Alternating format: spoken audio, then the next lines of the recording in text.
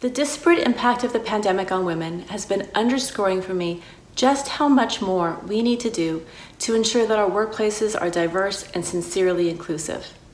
One of the notable points from the new Global Health 50/50 2021 report is that many organizations do not post their gender equality, diversity, and inclusion and other relevant policies on their websites.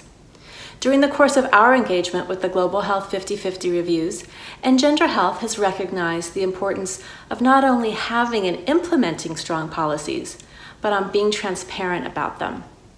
It is important to signal to job candidates, potential partners, donors, and others that we live our beliefs about gender equality. Over the past 2 years, we've deliberately made our hiring practices more equitable, assessed our pay gap, and developed and launched new policies, among other steps. Our progress is shared by posting policies on our website, sharing experience via social media, and putting updates on our blog.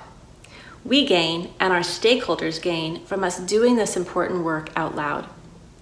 I encourage people to be inspired by the data in the 2021 Global Health 50/50 report, and to know that organizations do not have to wait until they have big plans and major resources to make progress. Many specific incremental improvements will add up to meaningful change for your staff, board, partners, and ultimately the field of global health. Enjoy the journey.